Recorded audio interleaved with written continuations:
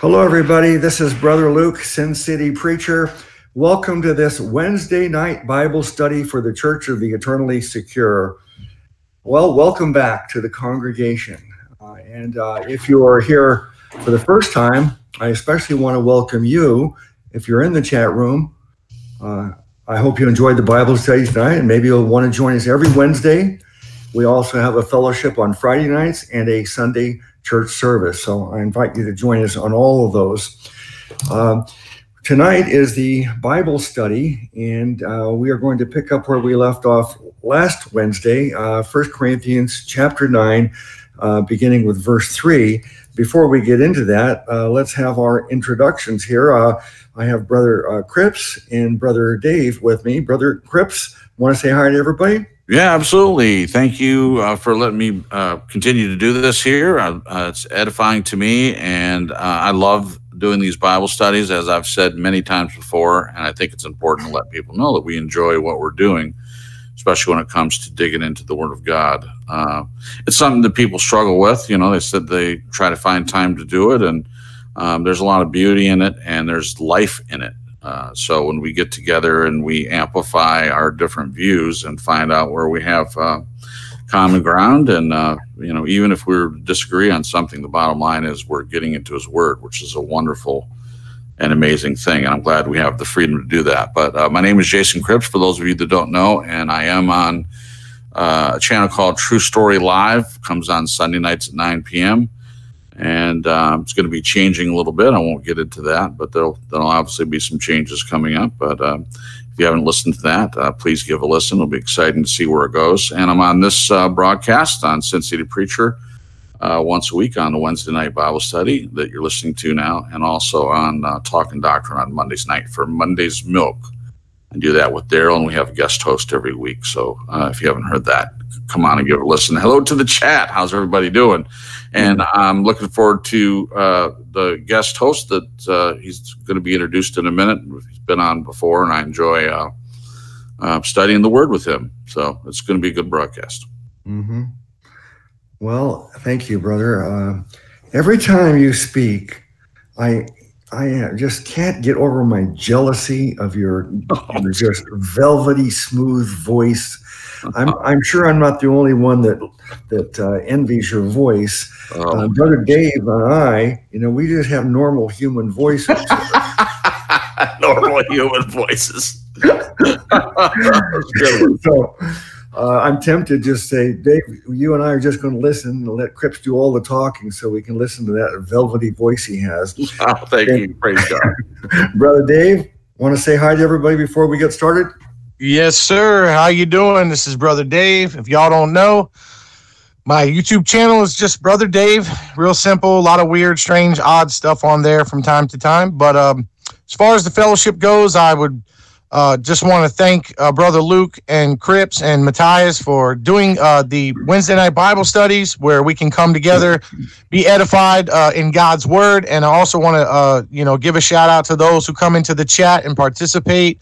And for those who are learning, that's what we do this for. And that's the purpose of tonight's broadcast, is to go through God's Word so that we can help edify the brothers and sisters in Christ. And so, I'm glad to be a part of it. It's good to be here. Mm-hmm. All right. Thank you, Brother Dave. And I want to thank you a second time, just because you're making yourself available to come tonight, because as everybody knows, normally Wednesday nights I have Brother Cripps and Sister Renee join me. And Sister Renee told me today that she is just in too much pain and just ill. And so I told her, get some rest, and I'll ask the congregation to pray for her. So please, everybody, just pray for Sister Renee. You know her health, she's had health problems for a long time. So let's just keep praying, especially for her to be healed and feel good. We need her contributing to congregation. So I hate it when pain is too much for her to even participate. Yeah, I agree. Absolutely. Going to keep her lifted up. All right, and we also have Brother Matthias here. He's producing it. And by the way, Matthias, I always want you to feel free to interject anytime. You have something to say, feel free to do it. Would you want to say hi to anybody now? Well, I'll say hi to everybody, but I do appreciate it. And I enjoy these studies. I look forward to them. But if the Holy Spirit leads me to, I'll interrupt and put my 2 cents in. But otherwise, I'll just be being edified. All right, very good. He was ready for you that time, Brother Luke. Yeah. He was ready. He has his finger on the button. He was like, oh, he might call me. There it is. As I said it, I'm thinking, this is almost, I don't want to say disingenuous, but it's strange me asking if he'd like to say hi. I mean, I put him on the spot. What's he going to do? Say no, I don't want to say hi? All right. Okay, let's begin with the study. By the way, these Wednesday night studies we've been doing for quite a long time now. I'm not really sure, 6 months, maybe even a year, I don't know. But we've done a lot of studies on some of the famous sermons from the past. And then we started on the book of Romans, and we completed the study going through that verse by verse. And now we're working our way through the 1 Corinthians. So I just ask if you like what you see tonight and you hear, I hope you'll go back and watch all of those studies we've done on Wednesday nights, particularly to get the context. All right. Now, we are, I guess I could say we all, I'm not sure about Brother Dave, but I think Cripps and I and Renee, we call ourselves KJV firstists. So we will read it first in the KJV, but we're not KJV only in that we refuse to look at other translations. We think it can be helpful to look at other translations, but at least for me, I consider the KJV the scriptures, and that's why I test the others with the KJV. So, well, let's begin. I'm going to start with, we only did 2 verses last week at the end of last week's study, 2 verses from chapter 9. So I'm going to start off with those and go through verse 4. Am I not an apostle? Am I not free? Have I not seen Jesus Christ our Lord? Are not ye my work in the Lord? If I be not an apostle unto others, yet doubtless I am to you. For the seal of mine apostleship are ye in the Lord.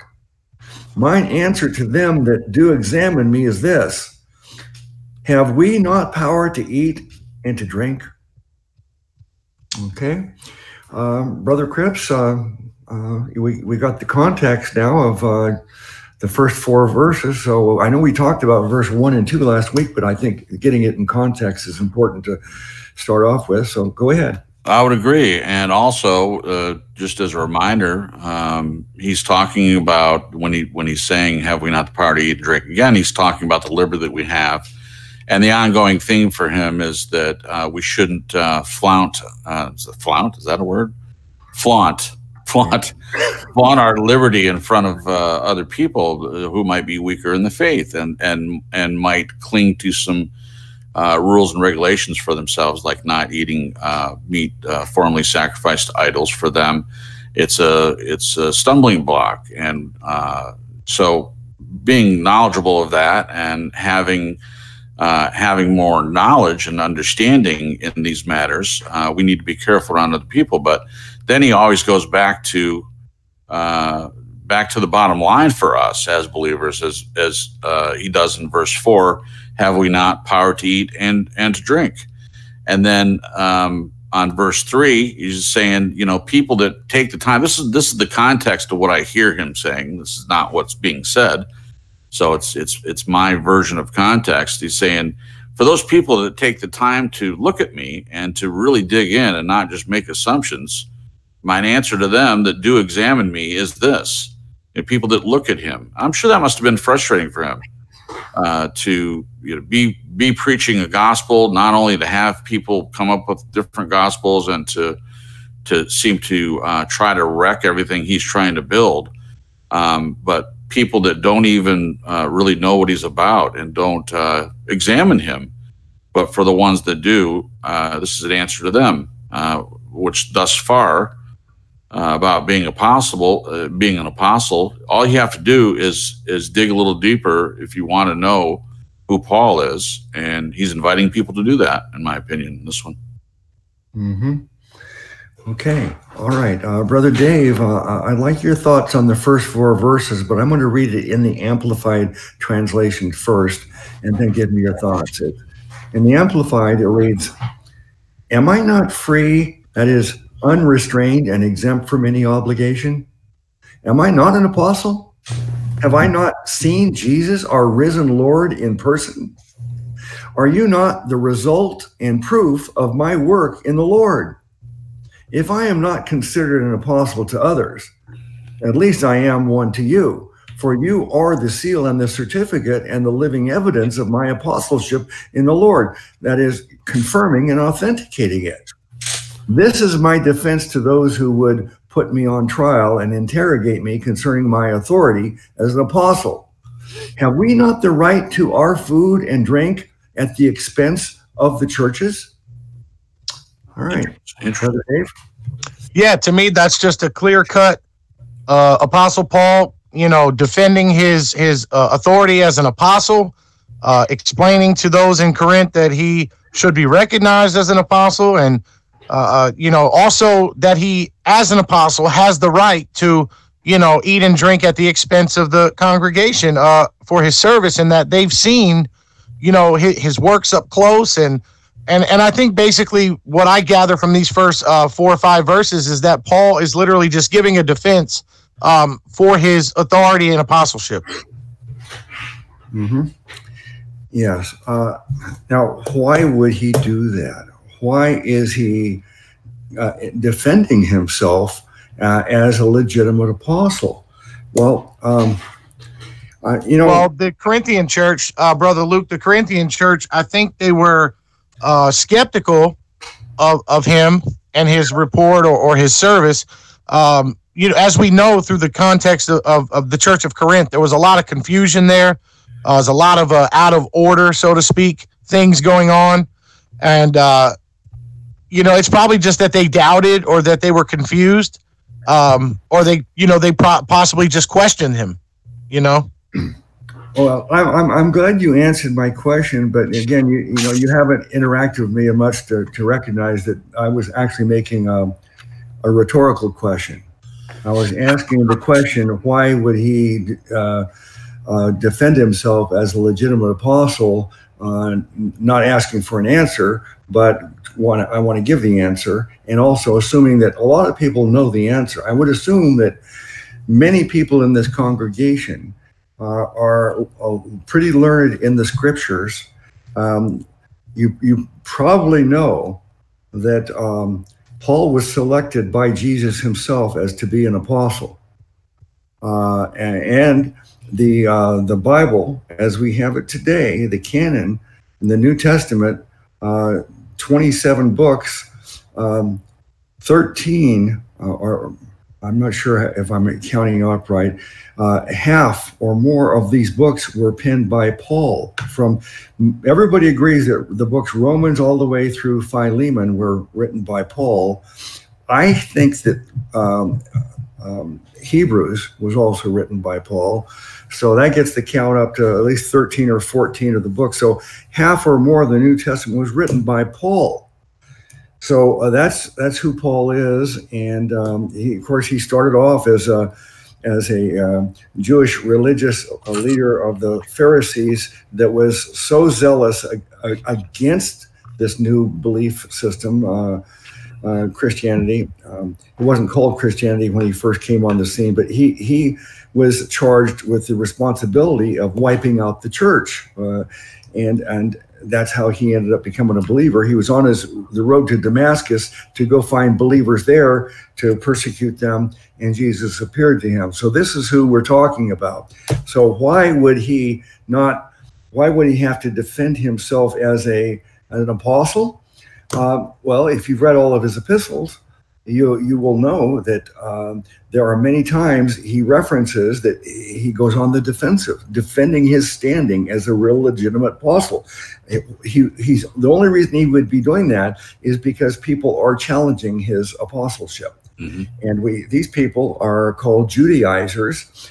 And I believe the part of the scriptures that says that Paul was suffered from a thorn in the flesh, if we read that in context, the chapter earlier leading up to it, I think it's safe to conclude that the thorn in the flesh really was not a physical suffering, but it was like I would say, these people that are against us on our congregation, they're always coming against us. They're a real pain in the ass today. All they're doing is want to stir up trouble and say we're heretics and so on.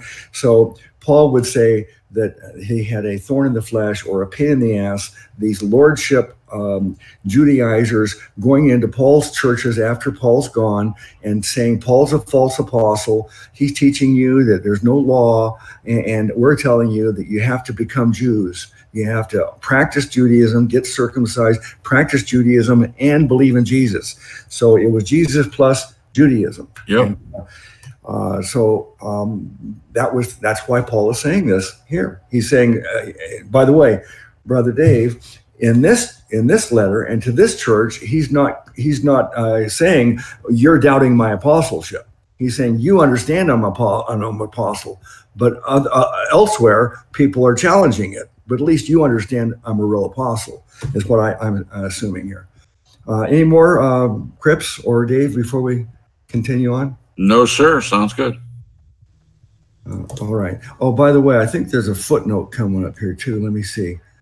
Let's look at the foot. Yeah, verse 1 in the Amplified has a footnote, and it says, Paul knew that to be an apostle in the same sense as the original 12 apostles, with Matthias replacing Judas Iscariot, he had to be an eyewitness of the resurrected Christ. Right. His encounter with Christ on his journey to Damascus met this requirement. So we know that in the book of Acts, when they were drawing lots, and they did state that to be qualified to replace Judas, they said that they must have seen Jesus in his ministry or in his life, or no, the resurrected. They had to see the resurrected Christ. Mm-hmm. So they narrowed it down to Matthias and someone else. I don't remember who it was, but they drew lots and Matthias won. And we talked about last week, I think I'm the only one that holds this viewpoint, but I'll repeat it again quickly, is that I think that the apostles, when they decided to draw lots to replace Judas, that was their own initiative. I don't think that the Lord led them to do that. And the reason is that all the apostles were chosen directly by Jesus before. They didn't draw lots to get any of the original 12. It was Jesus selecting them. And I believe that Jesus did select a replacement later on, and they just weren't patient enough to wait for Jesus to select Paul. So that's my thoughts. We talked about it. So go to last week's Wednesday video on this section, and you can hear everybody's thoughts on that. But that's the footnote, and it's the important thing to understand is that Paul saying in these first few verses here, Paul saying that he saw Jesus in the flesh, the resurrected Christ, is the reason he's saying that is because everybody accepted the fact that to be an apostle, that was a qualification. I wonder if there were people, I'm sure there were, this is, I guess, somewhat rhetorical in itself, but were there people that didn't believe his account that he saw the resurrected Christ? I'm not aware of any writings that say that exactly. Right. But I would assume that would go right along with the part of their false accusation about him being a false apostle. Right. So were they as skeptical back then as people seem to be now about things? Yeah. I don't think that changed much. No. Well, that, of course, we know that the resurrection of Christ is the sign that Jesus promised as the ultimate sign to proving who he is and his claims. And if it wasn't for that bodily resurrection, we would have no church and no Christianity today, because the apostles, up until the resurrection, were hiding out for their lives. The resurrection changed them from cowards to bold preachers preaching at the expense of their lives. Yeah, most of them. Yep. Okay, let's go back to the KJV, and we'll pick it up with verse 5.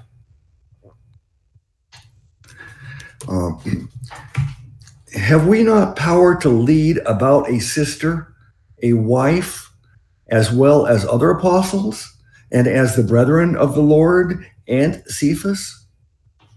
Okay, Brother Dave, I'll let you go first on this one. Just verse 5. Just in verse 5. Well, it seems like Paul, again, standing up for the right to, a follower of Christ or an apostle of Christ being able to take along their wife. Yeah. And I guess, Corinth may have had a problem with that or an issue with that. I'm just speculating, but something had to go on for Paul to say that they had a right to take along a spouse, Mm-hmm. Yeah. And so it wasn't just Paul. It wasn't the other. I think Peter was married. Well, as far as I know, Paul was never married. Right. No, Paul's never married, but he was saying like even as an apostle, he has the right, just as others do, like say Peter or somebody else who had a believing wife or a wife, they had the right to take them with them, right? Mm-hmm. Well, if we look, I wanted Cripps to go first, but I want to connect this. Verse 5 and verse 4 are related. There are two things he's stating here that he's saying kind of grievances. He says, have we not the right to our food? And by the way, in the Amplified, he says, have we not the right to our food and drink at the expense of the churches? Yeah. So they're saying, not only is he saying, as it says in the KJV, have we not power to eat and to drink? Well, you could assume he's talking about eating, as we talked earlier, about animal food sacrificed to idols. That's what was talked about earlier. You're free to eat it or not eat it. Okay, right. So you could think that's what's being talked about. But because he's talking about freedom to bring your wife along and freedom to eat, I think that the Amplified is correct by saying that at the church's expense. In other words, hey, don't you think the church is obligated to feed us? Mm-hmm. Yeah. So, Brother Cripps, verse 4 and 5, what do you say? Yeah, and I would also say, Brother Luke, you're pointing out accurately. I took a turn at going over the first verses for the evening, and this is the beauty of the context of Scripture. You read something, and as you go, your opinion might change based on you having more information, and that's what reading each verse by verse does. So at first, I'm referring back to other scriptures where he's making a different point, and we'll see further when you get to the next verses that what you're saying is true, and the Amplified is accurate. So he's in verse 5. He is saying, and when we read verse 6, then so you can draw conclusions from that back up for verse 5. Have we not the power to lead about a sister and a wife, as well as other apostles? And when you read the Amplified, that'll make that even clearer, as brethren in the Lord and Cephas, which is Peter. So I have to double down on what you said, Brother Luke, that he's just saying, or what Dave said. You have the right to bring a wife along or not. Either one. We have the freedom to either bring someone with us or not. And he's going to be making the point about we got the famous verse coming up about muzzling the ox. I can't wait till we get to that point and see what everyone has to say. Mm-hmm. But about providing for the people that are taking their time to minister to others. And I mean, they're basically setting their life aside to preach the gospel. And should they not be fed? Don't they have the right to eat and drink? Mm-hmm. Okay, let's read it in the Amplified, verse 5. Have we not the right to take along with us a believing wife, as do the rest of the apostles and the Lord's brothers, and Cephas, that's Peter. There's a lot in there. Brother Dave, can I get your thoughts on that from the Amplified?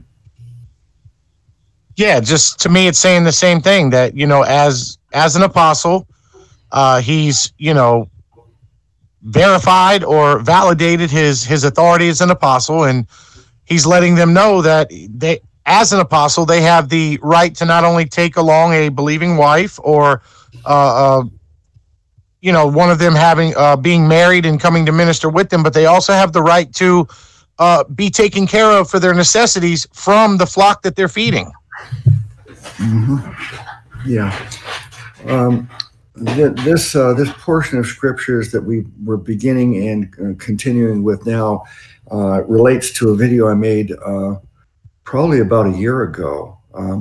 Some people began to attack Sister Renee because at that time she had her channel monetized, and she was earning a little bit of extra income from that, and it was quite helpful to her. But she got so intimidated by the attackers that she stopped monetizing her channel, and it's cost her some extra money and extra income that could have been very helpful over the last year. And when these attacks started against her, I made a video titled "Should a Minister Be Paid?" I hope everybody will go find that and watch that video. But I show what Jesus and Paul said about this subject, and that's what we're going into now. This is part of the scriptures that Paul's talking about. If someone is working in a ministry, we'll see what he has to say about it. Mm-hmm. All right, let's go to verse 6 in the KJV, and it says, or I only and Barnabas, have not we the power to forbear working? Okay, Brother Dave. So he said so far, what about eating? Are we allowed to be fed? Are we not allowed to bring our wives along with us? Are we not allowed to or do we have to continue working and earning money to support ourselves? Or, are we the only apostles? Apparently Peter and the Lord's brothers. We have James and Jude. Apparently, is what it's referring to, and other apostles. Apparently, they're being supported by the congregations. But Paul and Barnabas are not. Brother Dave? Yeah, and I think that it's all being tied together right here at the end of this verse, where he's just explaining that as an apostle they have a right, and I think he's just making more validation to the fact that he does reserve the right to be taken care of by the congregation that they're serving. And when he says, do we have, is it only Barnabas and I that have no right to stop doing labor or to stop working? He's tying in the fact that, full-time ministry is not easy, and it's a lot of responsibility, and there's a lot of things to do that take up time.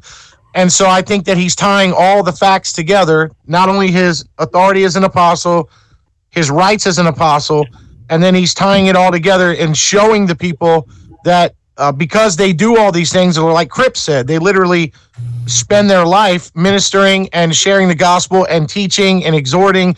They're always involved in ministry, so then they should be taken care of by those they minister to. Yeah. And I think he's just tying it all together here.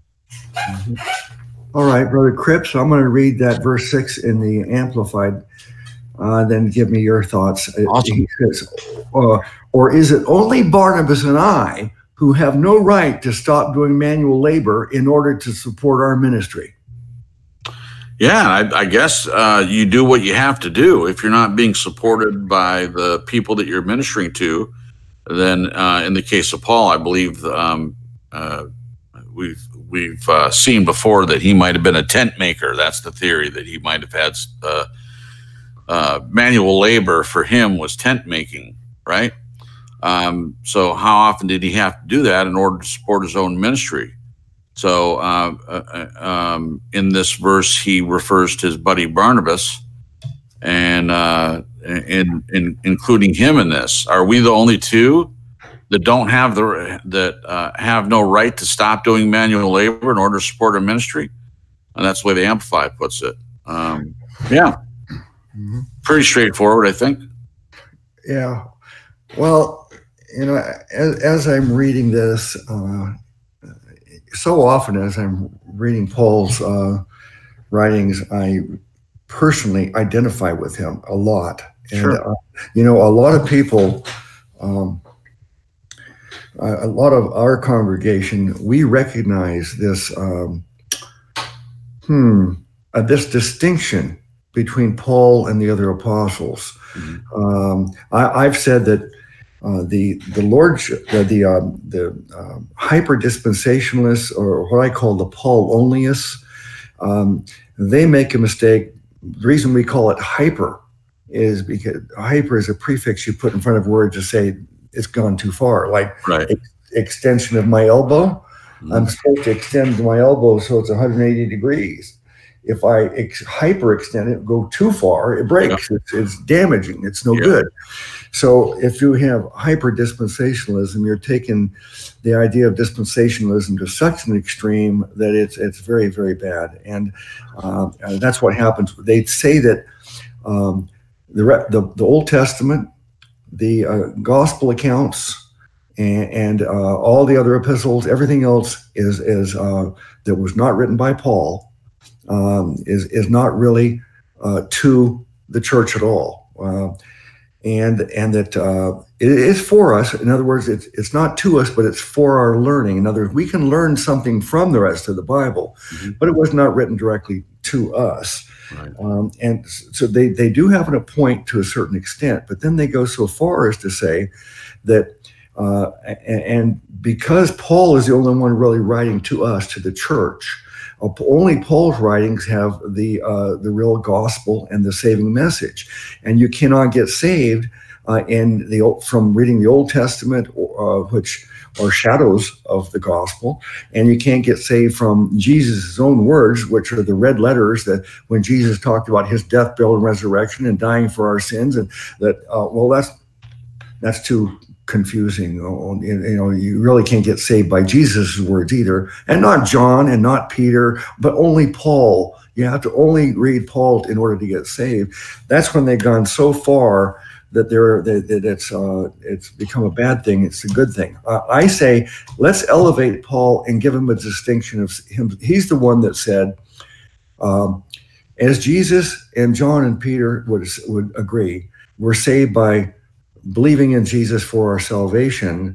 But I want you to know that if you add any religion into it, if you mix your religious works with faith in Jesus, then you've ruined it. It has no value. You've nullified it. That's the distinction that in Paul's letters, he makes that as the great distinction.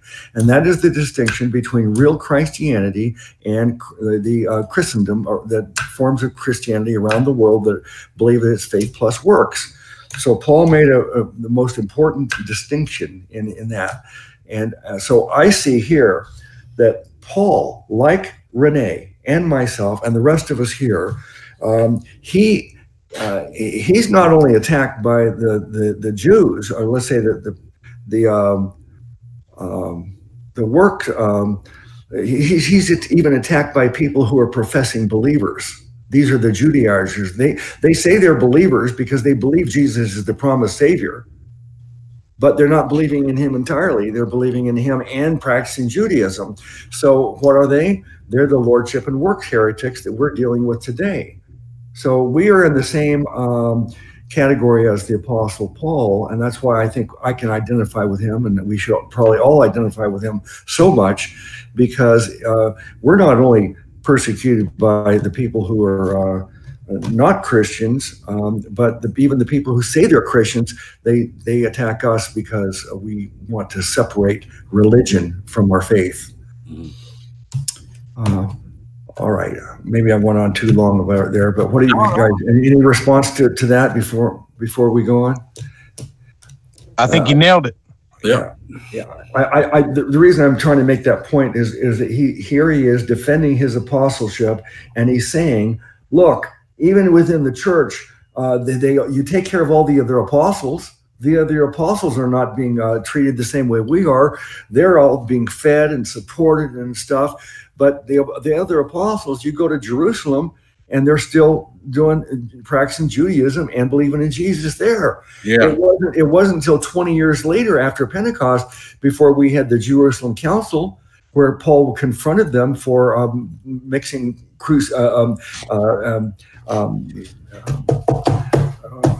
what is it called when you do your penis? What is that? What? Circumcision. What? Hold up. Rewind. Okay.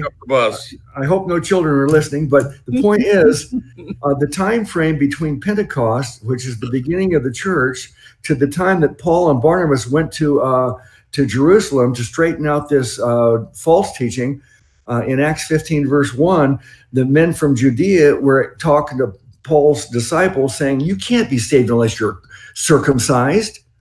So that was 20 years after Pentecost. So still, all the other apostles, all the Jerusalem church, they still thought at that point that you continue practicing Judaism, and now we know we believe in Jesus, but you got to also become a Jew. I mean, everybody knows you got to become a Jew too. That was the belief that Paul was trying to fight against.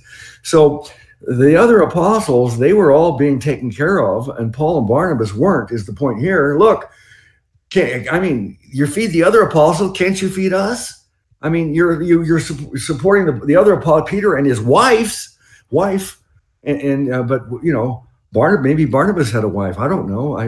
Maybe some of the other disciples with Paul, maybe they had wives, and so they have a need to be supported. Their ministry, and they're not being supported. All right, I'm starting to rant. Sorry. No. All right, let's go back to the KJV to verse 7 now. Who goeth a warfare any time at his own charges? Who planteth a vineyard and eateth not of the fruit thereof? Or who feedeth a flock and eateth not of the milk of the flock? Okay. Well, I'll read verse 8 too. Let me just read 8 and 9 to Brother Cripps, and you can give me your thoughts. Sure. Say I these things as a man, or saith not the law the same also? For it is written in the law of Moses, thou shalt not muzzle the mouth of the ox that treadeth out the corn. Doth God take care for oxen? Okay, so let's go 7, 8, and 9, Brother Cripps. Yeah, I think that's good. They all fit together. A lot of analogies here he's using. So the first one, who goes to warfare or who goes to war? Who's a soldier? And they pay their own way. They buy their own armor. They buy their own sword and pay for someone to tend to the farm while they're gone and take care of their wife and children while they go off to war for their country. No, that's ridiculous. In fact, at least from what I understand, in most countries, when you sign up to go to war or you sign up to be part of the armed services, they pay you for that. They give you a yearly income. They pay for your education. They do all kinds of stuff to get you to do it. Now, they had slavery back then. Some people didn't choose to go to war. They were slaves. But what he's talking about here, he's making an example. Then he moved from the war part to who planteth a vineyard. Who goes to all the work to grow a vineyard and not eat from the fruit, not eat from the benefits of that. And then the last one, who feedeth the flock and eateth not the milk. In other words, who takes all the time to take care of the flock and to get the food for them to eat. And then not use the benefits of that. Say I these things as a man, or say not the law? So he's saying that just as not an apostle, just as a man, just as any normal person. or doesn't the law back him up? And then verse 9, he's going back to the law of Moses: "Thou shalt not muzzle the mouth of the ox that treadeth out the corn." So the beast of burden that's doing the work that you need to do, that it would take you forever if you were to do all this yourself. So you've got a beast of burden that's doing the work for you. You don't put a muzzle on them. You don't keep them away from the trough so they can eat to get their energy up to do the work for you. And then lastly, he makes the point, and this is good for all of us to understand: doth God take care for oxen? Yes, we know very much he takes care of oxen. Other verses in the Bible that he cares about the sparrow. He takes care of the animals and the birds and things like that. So how much more will he take care of his children? But this is in terms of ministry. So he's making the same point to me thus far, based on the verses we're reading. He's getting his back up a little bit, and he feels unsupported for the ministry that he's doing. He's having to do his own work. I'm reading into the context a little bit. It seems like he's not getting the same treatment, as Brother Luke said earlier. He's not getting the same treatment as some of the other apostles. And this all ties in. Him declaring that he's an apostle and people questioning that ties into the fact that he's not being treated the same. I think, Brother Luke, I think you're right on this one. He's not being treated the same, and he's trying to make a point about that we should take care of people in ministry. We shouldn't just let them also have to work, because that takes time. This brings up another point. He made the point about being married a couple of episodes back, saying that it takes away from the ministry. So it ties into that as well. He's saying, go ahead and be married. If you're going to sin, go ahead and be married so you don't burn in lust. But it's going to take time away. Just the fact of having a wife and a family is going to take time away from the ministry. It's better if you stay single.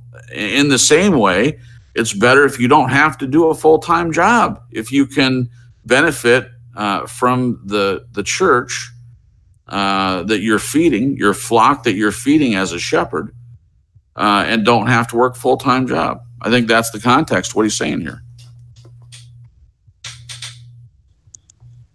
You're muted, Brother Luke. Thanks. I muted it because I got my fan on high right now. And I understand. That's my job. Just doing my job. You did it great. You identified it instantly. Brother Dave, I'm going to read it 7, 8, 9 in the Amplified, and then give me your thoughts. What can I say after what Cripps just said? He just hammered every single point there's to talk about. He just nailed it. Well, okay. Maybe you'll be speechless, but I'll read it in the Amplified and see if you have any response. All right. Consider this. Who at any time serves as a soldier at his own expense? Who plants a vineyard and does not eat its fruit? Or who tends a flock and does not use the milk of the flock? Do I say these things only from a man's perspective? Does the law endorse the same principles? For it is written in the law of Moses, quote, "You shall not muzzle an ox while it is treading out the grain," that is, to keep it from eating the grain. Is it only for the oxen that God cares? Okay, Brother Dave? Right on target. I mean, Paul is just saying another way to reiterate his fact that as an apostle, he has the right by God to be supported by the, other places in the word. I think in Timothy, Paul says, that those who teach you spiritual things shall reap of your carnal things. God commands us as, his children to be cheerful givers, not begrudgingly. And God's word just states that, leadership is supposed to be supported by those who are benefiting or being edified by that leader. And Paul just reiterates this truth, not just with his own words, but he goes back into the law of Moses. And so just to, say Cripps pretty much nailed it with what he explained. Mm-hmm. Praise God. Thank you. Okay. Well, the point that I was making earlier about he is like a lower class of apostles, is what he's trying to say here. Yeah. They're not treating him and Barnabas the way the other apostles are being treated. And they're not being, I will just say, they're not being respected. And some people are even challenging their legitimacy. Right. And so they're not appreciated. And now I know Peter does, of course, we know that Paul has to publicly embarrass and humiliate Peter for his hypocrisy, for eating with the men from Judea rather than with the Gentiles, and as he in other words, he stopped eating kosher according to the law because he got that vision. He knew that didn't apply anymore. So here he is, just eating with the Gentiles, having fellowship with Gentiles, because in the vision, when he went to Cornelius, God sent him to Cornelius. That vision told him that nothing's unclean. That means not only is the food not forbidden anymore, but associating with Gentiles is good now. They were very segregated. They would not have anything to do with Gentiles. They were unclean. James's reaction when they found out Peter went into a Gentile's house was, what? You associate with a Gentile? You went into their house? You ate with a Gentile? I mean, they were just shocked and appalled by that. And so, but Peter understood because God told him directly. He says, what am I going to do? Listen to men or listen to what God himself told me? So Peter did the right thing, but he was intimidated by the Jerusalem church because James was kind of like the Pope in the beginning. He was really the leader of the church, right. Even though Peter was basically designated by Christ, I think, as the lead apostle. But James, because he was the brother of Christ, and because they thought that there was some kind of a genealogical lineage that should be followed. Christ died. Okay, his brother is now in charge. This is how I see it. So that's why James got all that respect and authority as the leader of the Jerusalem church. But when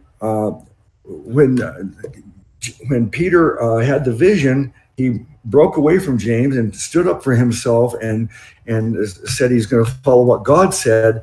And yet, many years later, after he's eaten with the Gentiles and he gets caught by the men from Judea, he's not caught. He tries to act like he's still eating kosher because he didn't want to get criticized by the Jerusalem church. Now, you remember that when they went and had the Jerusalem Council 20 years after Pentecost, the conclusion there was, okay, Paul, we'll make these. We'll make an agreement here. Everything's going to be fine, and you go off and preach to the Gentiles, and we'll preach to the Jews. It's my opinion, and I first heard this from Aaron Budgen, and I hope you'll go to that channel. I have a channel called 777 New Covenant, and it's Aaron Budgen sermons. But Aaron Budgen agrees with me on this, on my viewpoint on the book of James and what was going on in this early church history. But he said that he thinks the attitude of James and the Jerusalem church was not, oh, let's embrace Paul and hug him. He's our brother. He's an apostle just like us. And let's give him best wishes as he goes off to help the Gentile world. And we hope those Gentiles all get saved and we'll all be one. That was not the attitude. They still hadn't gotten over their prejudice against Gentiles. They were not willing to really unite and be one body. And when they said, you go to the Gentiles, they were sending him off to get rid of him. They're saying, good riddance. You go off to the Gentiles. Yeah. Stay away from the Jews. Hope you get shipwrecked, Paul. Yeah. Yeah. Yeah. And there was a time when the Pharisaical believers, these people were believers, but they were the Pharisee believers. They actually took an oath that they were going to kill Paul, not eat until they kill Paul. Yeah. So this is the way that Paul was treated. But of course, Peter did say in one of his epistles, he said that Paul's writings were scripture.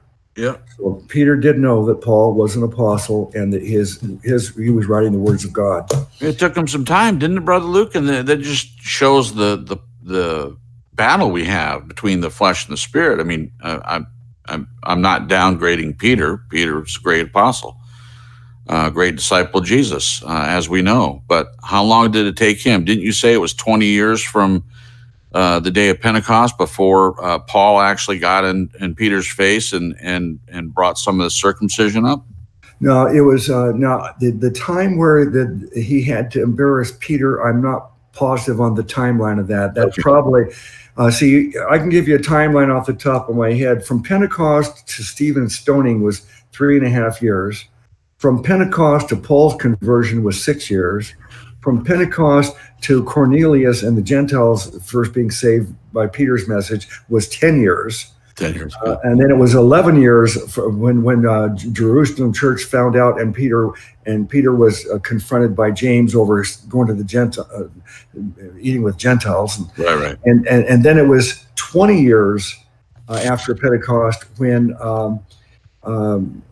they were accused of saying that they said, Paul's wrong. You can't be saved unless you're circumcised. And then they went to Jerusalem to settle it. That was 20 years. Yeah, 20 years.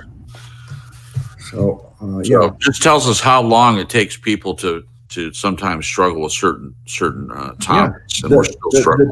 The two big errors at the beginning of the church that finally were worked out. Now, we have it right today, but even today, much of the church disagrees with us. And that they thought, one, that it was only for Jews. And then when they found out, well, Gentiles can come in too, they still thought they had to convert to Judaism, practice Judaism, and believe in Jesus. Yeah. And then finally, the last thing, of course, is Paul had to say, you got to get rid of Judaism. You can't mix them. You've got to choose. You can be a Jew if you want, but you're not a Christian unless you leave Judaism behind and put your faith entirely in Christ instead of your religious work. Right. Boom. Yeah. Okay, let's go back to the KJV verse 10. All right. How we doing on time? Okay. Verse 10 in the KJV says, or saith he it altogether for our sakes? Oh, let me read 9 and 10. They kind of go together. For it is written in the law of Moses, thou shalt not muzzle the mouth of the ox that treadeth out the corn. Doth God take care for oxen? Or saith he it altogether for our sakes? For our sakes, no doubt. This is written that he that ploweth should plow in hope, and that he that thresheth in hope should be partaker of his hope. Boom. Okay. Brother Dave, can you sort that out? Sort it out, Dave. A little confusing to me. Well, I think he's just using an illustration. I mean, it's not, if you're plowing in hope, okay, for example, okay, if I'm servicing a flock or a congregation, or I'm devoting all my time to the spiritual wellness or the spiritual growth of a group of people, I am serving them not only for God's sake and not only because God called me to do that, but I'm doing it in hope that they're going that the way God is using me, or the way that I prepare and help them and study with them or preach with them, is going to bear fruit. They're going to grow. They're going to understand. They're going to grasp what I'm teaching, and hopefully that I'm doing that in hope that they will go on to maturity. And I think Paul uses illustration here as to plow. Who like Crip said with the farmers, they farm and they plant, but they eat of their crops. So if I'm going to be a farmer and I'm going to dig up the land, till the land, I'm going to plant the seed, I'm going to do all that in hope that it's going to yield a great harvest. Amen. And so the same, I think, in, leading or shepherding or preaching to a congregation, you want to do so in hopes that they're going to grow. Amen. Okay, I'm going to read that verse in the Amplified first, Crips. All right. Okay. Or does he speak entirely for our sake? Yes, it was written for our sake. The plowman ought to plow in hope, and the thresher to thresh in hope of sharing the harvest. Mm-hmm. Yeah, I think there's a couple points being made here too. You could extrapolate it out a little bit and say this is also for the people that even aren't in ministries, about sharing with the people that are. It's like, you know, you're out there working and stuff, and you work obviously for your own sake, your hope of sharing the harvest, not only getting to eat of it yourself, but also sharing it with other people. You know, the idea here is giving. You know, the early church, you know, they took everything and they kind of put it in the same pot, and they took care of the people that needed it out of the wealth of the church itself. And you know, there's a few instances where we see that still being done today, but mostly not. Mostly we still have to people that struggle, widows and single mothers and stuff. Maybe there are some churches that are helping those folks out, but generally we have to rely on the government in some way, and that shouldn't be what we're relying on. But getting back to the point, so I agree with what Brother Dave said, that these are just more examples, and I love that Paul does this. He uses practical examples of the time in order to make his points. If it were today, he probably wouldn't be using the plowman and the thresher and all that. He'd be saying, when you work in customer service at Google, you know, you do that for the hope of getting a paycheck and being able to enjoy the fruit of that. I don't know, maybe that's a poor example, but the jobs are different today. I'm not saying there aren't farmers, but very few people are using manual plows anymore. They all have big machines, but the point is still the same. A farmer that regardless of what tools he uses, he's going to put the corn and the churned butter and the milk and all the fruits of his labor. He's going to put it on the table. And again, this is all working toward the same point of Paul saying, I'm not being treated like the other apostles. There's a discrepancy there. Am I not the same as everybody else? And he's making the point that he is. He's an apostle. He saw the resurrected Jesus. And this other treatment should change as well, as to, you know, he shouldn't always have to be working. But if he does work, then no one should have a word to say about him using the profits of his work to feed himself. Mm-hmm. Mm-hmm. Okay, thank you. I'm going to look at the footnote here in the Amplified for verse 10.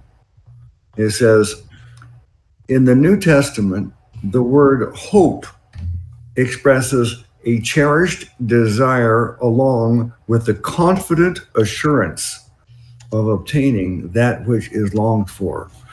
So I'm sure Matthias has something to say about that one. That's a very good explanation of the word hope. Well, I would just point out that it's an example of how worldly definitions and biblical definitions are extremely different. If you say you hope for something today, worldly, that means that you think it might happen, you really want it to happen. But hope biblically is that you know it's going to happen. Hope is the same thing as faith. Biblically, faith is what he has done. Hope is that he's coming back. The faith is the confidence, is the know-so that everything he said is true, whether it be in the past or in the future. Faith and hope are one and the same biblically, just difference in time. Yes.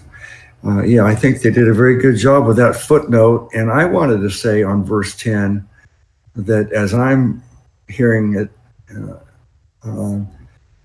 we talk about, well, I know professions are different, but today, for the most part, we still have farmers. But I think a farmer, even today, though, the same thing could be said, that just being in that kind of work it's a great expression of faith and belief, because you're not guaranteed that your crop's going to grow or it's going to not. No. A lot of times there's no rain or something happens and it's a disaster.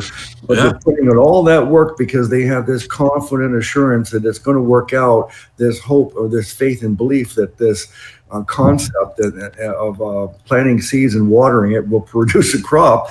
And that's why this picture here, when it says the plowman ought to plow in hope, the thresher to thresh in hope. And that's the confident assurance that it's going to work out, because that's what you expect. Amen, Brother Luke. I had just something came to my mind real quick about this hope. Just say like, okay, you're the one that's, you're the one that's spending hours upon hours and, studying and praying and preparing to lead and guide these people. And so in other words, you're the one that's preparing their food and then feeding it to them. And then they kind of just eat it all up and then just walk away. And they didn't even offer you a bite. It's like you would begin to feel hopeless. Like, wow, these people don't even care that I've taken all this time or all this dedication to their spiritual well-being. Yeah. And they just walk away from me. And, I got no lights on in my house, and they could care less. So that would make you lose hope, because you would feel abandoned or underappreciated. Right. Mm-hmm. Yeah. All right. Let's go back to the KJV, verse 11. I often heard it said that they are spiritual gluttons. They like to feast on your food, but they'll just eat and run. Yeah. All right.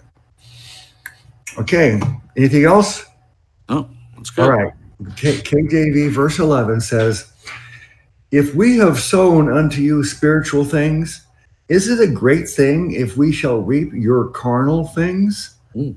Now, there's a great meaning behind it in this verse here. It's very important, but I'm not sure most people will get it without the Amplified or NABRE. But let's see. Brother, whose turn is it to go first this time? Brother Dave, I think. That's fine. Brother Dave, go.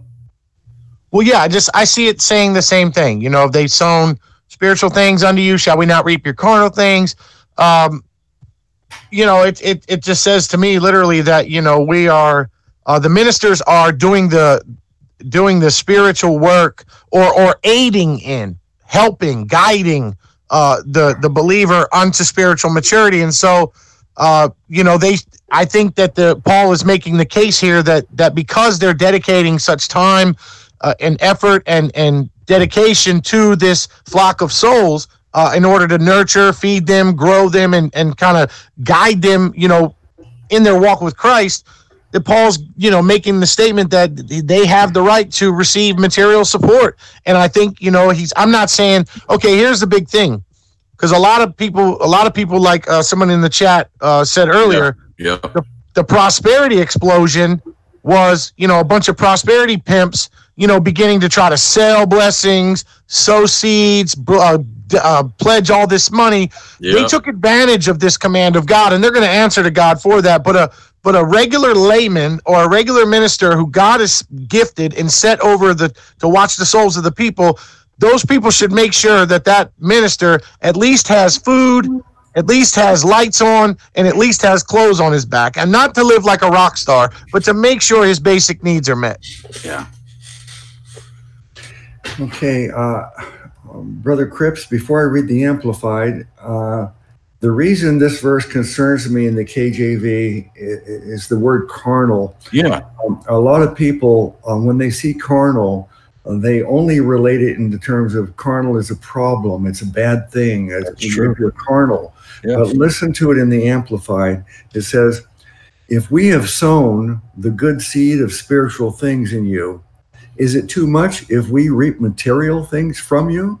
Yeah, that amplifies it right out. It states what you just stated. So we're not thinking it in terms of other times when Paul would talk about something carnal in a negative way. Being carnally minded. In other words, just being focused on the things of the world and not spiritual things. The word carnal in and of itself isn't necessarily bad. It's again, like most things, it's all in the context of what you're saying it. So the Amplified does a really good job of painting a picture to make it more understandable.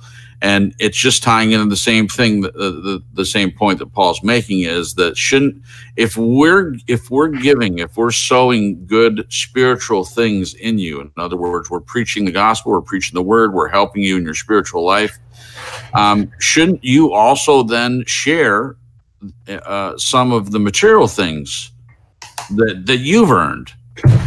And that's amplifying the word carnal. It just means, you know, the things that we get from our job at Google, from a customer service job at Google, or in terms of what I did of transportation, you know, the benefits of a paycheck or tips or whatever. I need to be helping those people that are ministering to me, and that comes in a bunch of different ways. If I know someone that's it's a minister to me, preaching the gospel to me, and they don't have power, I'm going to want to write a check for a couple bucks to help in that manner, and I do, and I would, because that's important to me. The spiritual things are more important in many cases than the carnal things. Mm-hmm. Yeah. So, you know, if this word carnal could really throw a person off, but if we understand the context of everything that's been said, what's he been talking about? He's saying, look, we're doing all this spiritual work on your behalf here, teaching the gospel, ministering to you, teaching you the scriptures, and yet we're going hungry. I mean, can't you at least feed us? Can't you give us a roof over our head? Why do we have to go out and get a job? The other apostles are all being supported. So if we have sown unto you spiritual things, is it a great thing if we shall reap your carnal things, which is your material things? You have food, you have shelter for us. Maybe you can give us some coins to take with us as we go to and move on to cover our needs, you know? Yep. Okay, let's look at verse 12 in the KJV. If others be partakers of this power over you, are not we rather? Nevertheless, we have not used this power, but suffer all things, lest we should hinder the gospel of Christ. Brother Cripps? Yeah, again, he's still drawing out the same point, and like it's his task to do, keeps hitting on the same things over and over and over again to make a point. And it's because people don't get things. You have to keep pounding at it because, again, these things are still a problem today. A lot of the things that Paul talked about back then. So he's saying, you know, we have all this power, but we don't force people to give to us. So he's just declaring what the issue is. And he cares very much about not sullying the gospel. So if he were to demand these things, in his opinion, if you go up to people, you need to be paying for me, you know, and that kind of attitude, he would take away from the message, the gospel of Christ. And I would agree with that. And I'll tie that into what Brother Dave was talking about, the prosperity ministers. They very much sullied the ministry by doing that, because you have people that don't understand that they're not of our flock, that they're wolves in sheep's clothing. The ones with the jets and the, you know, say they have to have 2 jets in order to, you know, fly around and won't fly commercial. I'm not going to mention any names, but very popular minister that got caught by a news crew, and he's standing up for his right to be able to, if he can get and the truth is, if a man can get the money from people so that he can buy a jet, and he's clearly not a man of God, then he has every right in the society in which we live to do that. If someone's silly enough to be fooled in that way, but there are other people that are legitimate ministers of the word that, as Brother Dave said, you know, they don't have their electricity turned on. So he's just making the point, let's not sully the gospel of Christ like these prosperity people have. And it really fires me up, the whole idea of sowing a financial seed. You know, give us $1,000 and God will multiply it. And they use scripture in a way to twist what's being said. And it's tremendously detrimental, in my opinion. Gets me kind of riled up, actually. I wish people would stop doing that and quit the whole prosperity thing, because clearly it was not true in the early church, and it's certainly not true now, that a lot of people that are in the ministry, they don't have big mansions, they don't have a jet. They don't have these big mega churches, so we should be able to recognize there's something not right here. Mm-hmm. Yeah. I've noticed in this chapter, when I look at the KJV, there is no title. The KJV does not put titles and subtitles within chapters. Obviously, in the original writing, there was no chapter and verse designations. But now, of course, we have the benefit of chapters and verses, and that was done so that we could easily find things in the Bible. But in the Amplified and also the NABRE and probably many other translations, they take the liberty of actually picking titles for chapters and subtitles in the middle of chapters. So it might be useful to look at how they describe this chapter. And in the Amplified, the title of this chapter is Paul's Use of Liberty. And in the NABRE, the title of this chapter is Paul's Rights as an Apostle. So this is kind of how the translators of those translations, the committee of people, they decided that if you're going to choose a few words to give a title to the chapter, that's what they thought it's primarily about. Paul's use of liberty, Paul's rights as an apostle. Now, as we get down to verse 12, the NABRE has a subtitle, and it says, Reason for Not Using His Rights. So let's read this verse 12 in the Amplified first, and then I'll ask Brother Dave to respond. In the Amplified, verse 12 says, If others share in this rightful claim over you, do not we even more? However, we did not exercise this right, but we put up with everything so that we will not hinder the spread of the good news of Christ. There it is. Brother Dave? There it is. And for me, this just basically what I get from it is that Paul is reiterating the right that he had the right as an apostle to be supported, but in certain areas where he went to spread the gospel, he was not going to become a hindrance. And I think, for example, would be, if he was supported, say, in Ephesus, and just an example, this isn't scriptural truth, this is just an example. If he was supported in Ephesus and he had enough, and he had all his needs met, and he wasn't in need of anything, as he traveled to, say, another town, began to minister, those people may have not been in a position to afford support. He was still supported from his previous journey. He would not ask them for support. Instead, he would go make a tent, or he would go, whatever, mow the grass, or whatever he had to do in order not to be a hindrance, or to for people to be able to accuse him of, say, just wanting their support, or kind of like the prosperity people that Cripps was just talking about. He wanted to keep his name clean. He wanted to keep his ministry clean, and he wanted to keep himself, in right standing before the people. Not careful. Here's what I'm trying to say: careful not to take advantage of anyone. Mm-hmm. It's kind of what it says to me. Okay. All right, then. Let's go back to the KJV for verse 13. Do ye not know that they which minister about holy things live the things of the temple? And they which wait at the altar are partakers with the altar? In verse 14, even so hath the Lord ordained that they which preach the gospel should live of the gospel. Brother Cripps? Well, there's the bottom line, isn't it? Verse 14 lays it all out there. What the bottom line point is? Even so hath the Lord ordained, as he mentioned in Scripture, in the law of Moses, don't muzzle the ox while he's treading out the corn and whatnot.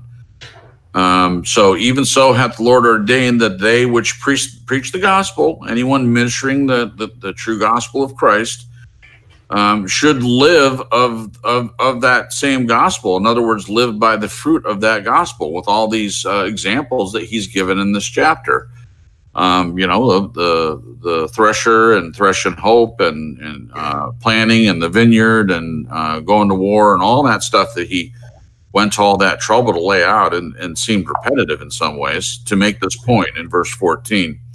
Verse 13, kind of prepares the way for it. The minister of holy things live off the things, or live of the things of the temple, and are the benefits of that. And they which wait at the altar are partakers with the altar. It all means the same thing. So when you're a minister, should benefit from the fruits that you're producing from the very people that you're ministering to. And it should, he shouldn't have to be going into all this. It should be understood, and it should be understood that way today, in my opinion. Now, we're not talking about tithes here. We're not talking about tithing. We're talking about supporting the shepherds of the flock, the ministers of the gospel. That's it. Mm-hmm. Yeah. I'll read verse 13 and 14 in the Amplified, Dave. Do you not know that those who officiate in the sacred services of the temple eat from the temple offerings of meat and bread? And those who regularly attend the altar have their share from the offerings brought to the altar. Yeah. So also, on the same principle, the Lord directed those who preach the gospel to get their living from the gospel. There it is. Brother Dave? I mean, that's it right there, clear as day. And you know, I say this with all due respect, but, you know, due to the influence of the prosperity pimps and due to the simple misunderstandings of many Christians, there are a lot of people who are so adamantly against supporting leadership or ministers that it's very, it's just unbelievable at how much people hate the idea of supporting a minister. Or, you know, let me say it like this. People will, you know, easily drop a large tip at a restaurant, or they'll, you know, tip the delivery guy, or they'll gladly tip or support or give money to anything of this world.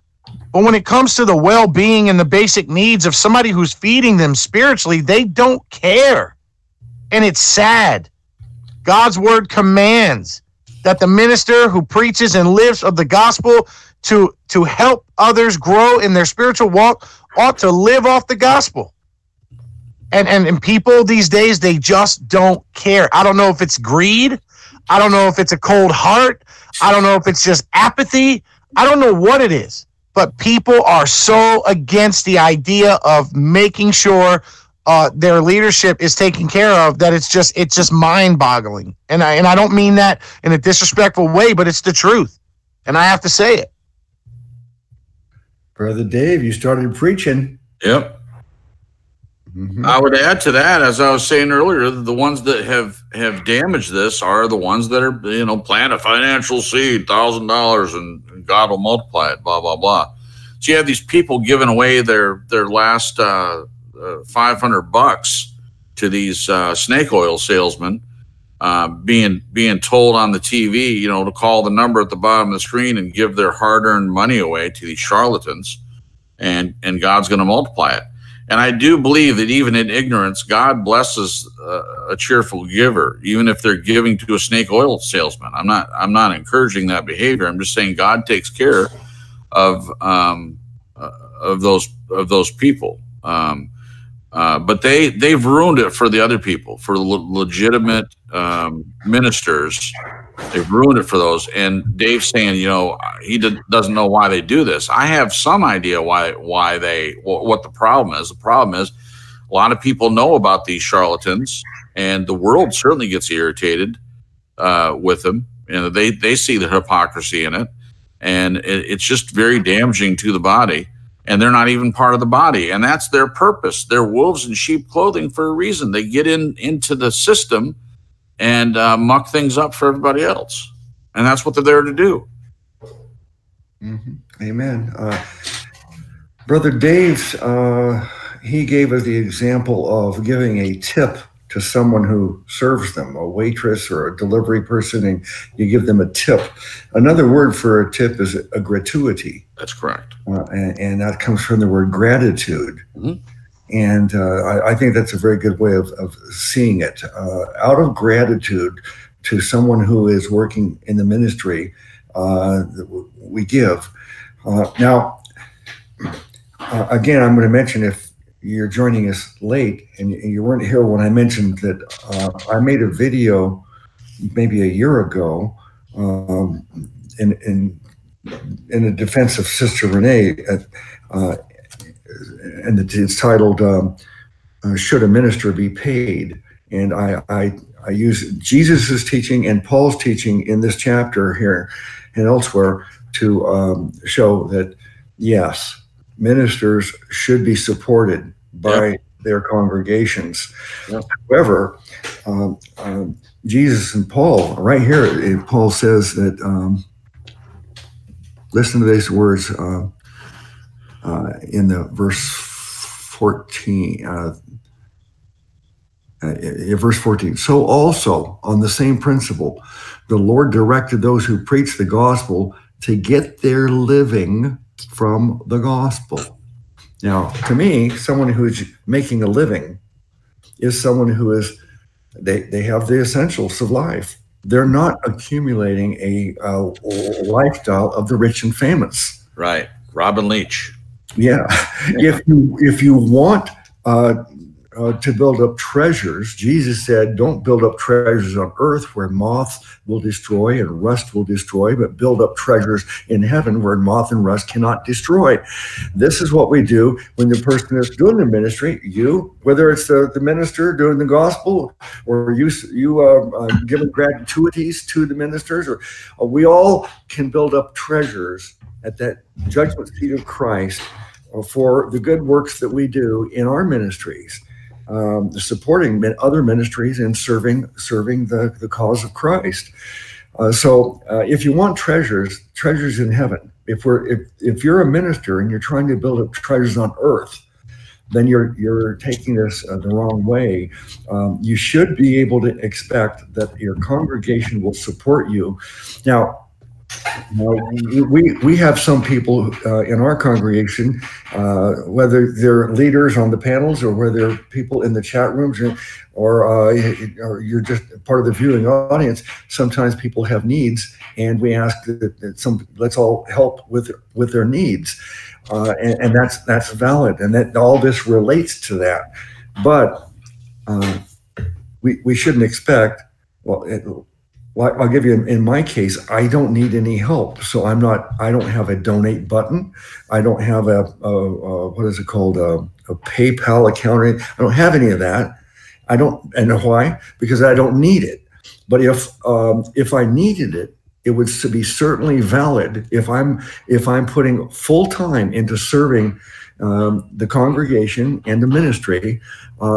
And in order for me to be put all my time into it, I don't have time to go punch a clock and get paid by an employer because all my time is going into ministry.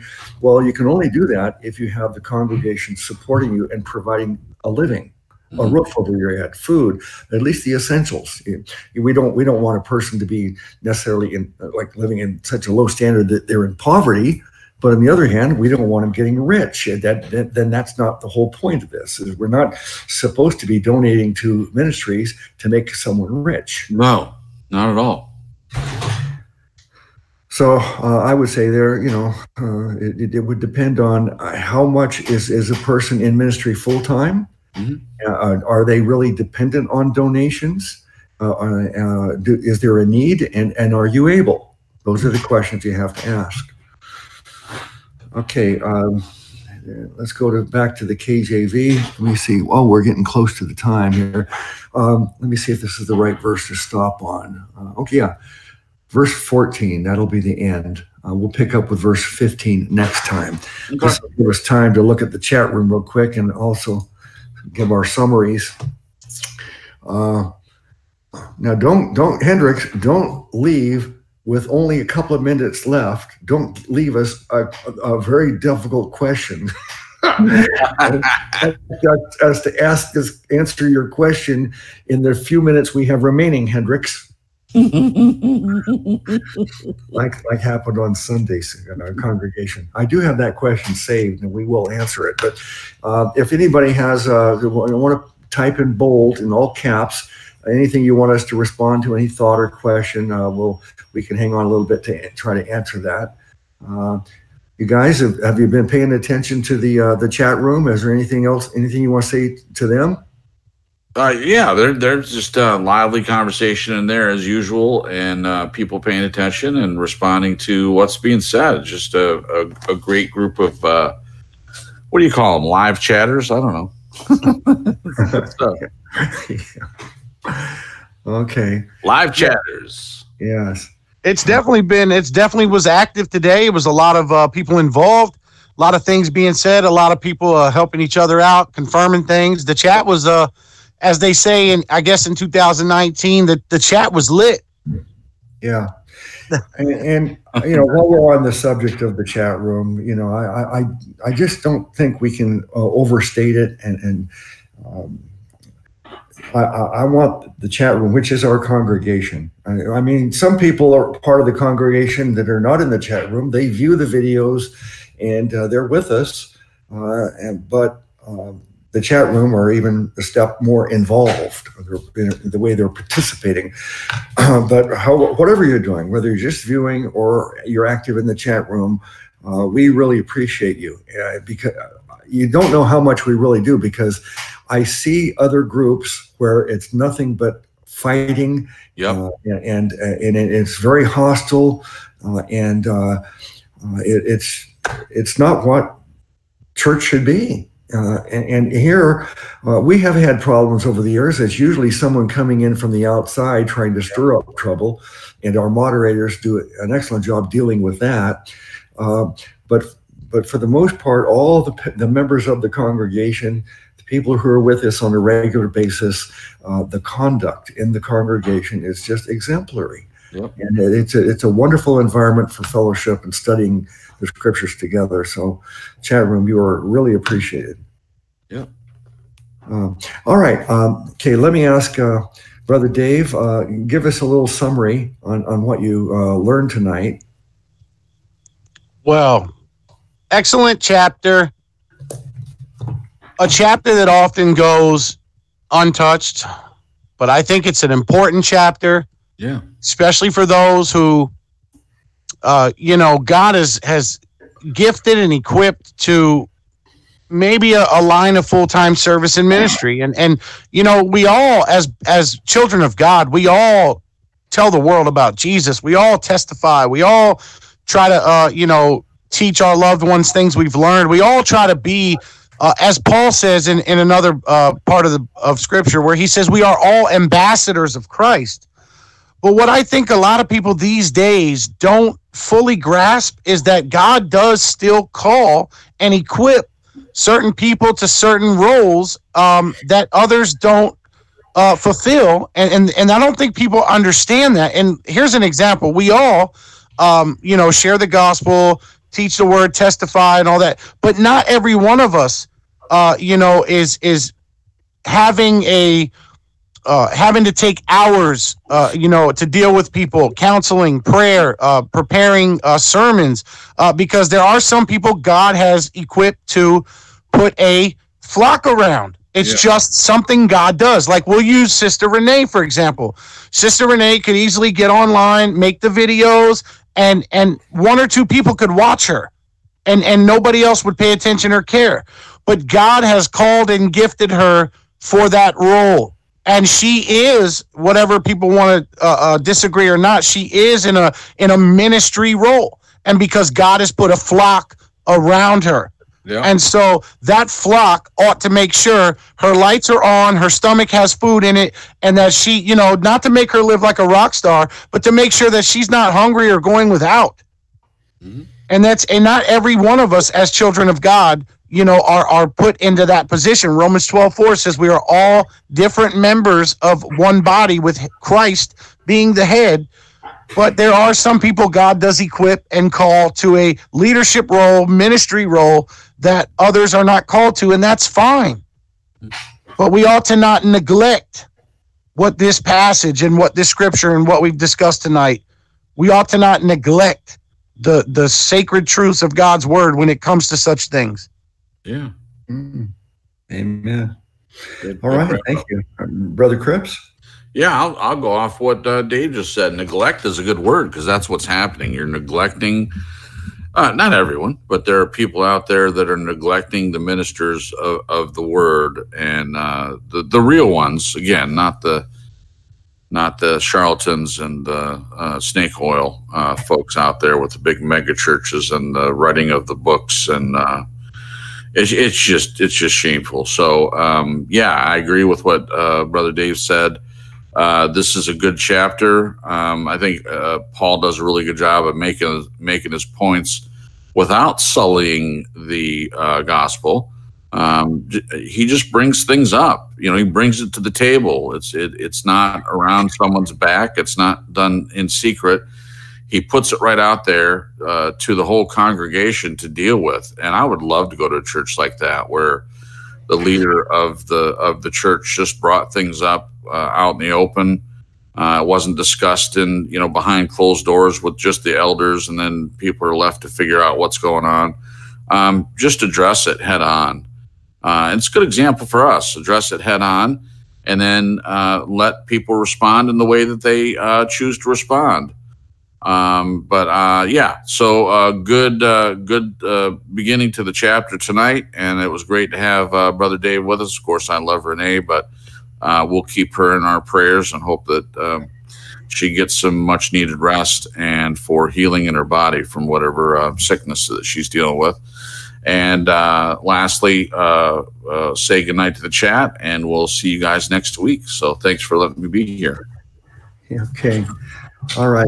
Well, thank you, Brother Cripps, for being here routinely every Wednesday night. I really appreciate it. Thank you.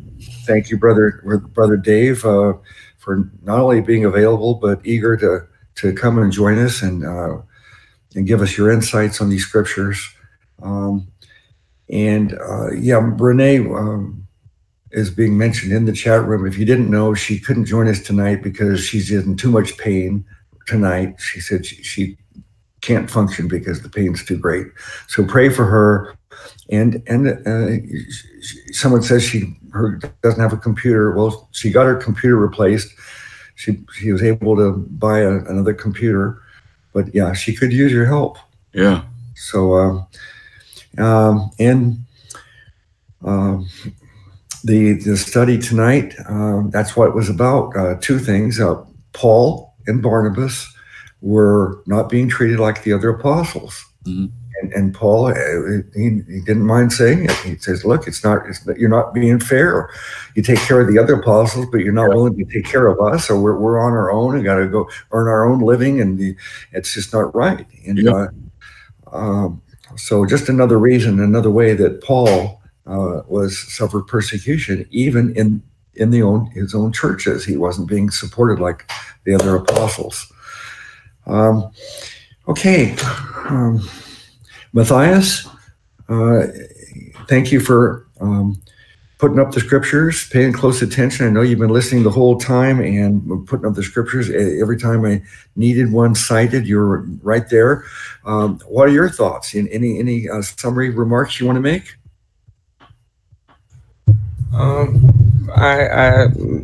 I'm glad I wasn't in this. This is a tough chapter, especially as ministers. So you guys handled it well because it's the truth that needs to be told. But at the same time, we don't want anybody thinking that that it is the filthy lucre. Is I think the reason why people want to stay away from because of the prosperity gospel that you guys highlighted. Mm-hmm. So it's a biblical truth that's being preached that needs to be, but it is a touchy one for all of us who are actually out in the field. Like I know it was for Paul when he wrote it, but you guys handled it great. The truth was spoken, and I thoroughly enjoyed it and was edified. Thank you. Thanks, Matthias. Okay, thank you. Victoria, yeah, Renee has another computer, but it doesn't work as well as her old one, so she's going to try to get her old one fixed because it was better. So that's the standing on her computer. She's not here tonight, not because of a computer issue, but just because of health, her being in a lot of pain. Okay. All right. Thank you, everybody. The next live program on my channel is Friday for the Fellowship Friday program. So I look forward to seeing everybody there. And thanks to all. Bless you all in the name of our great Savior God, Jesus. Amen.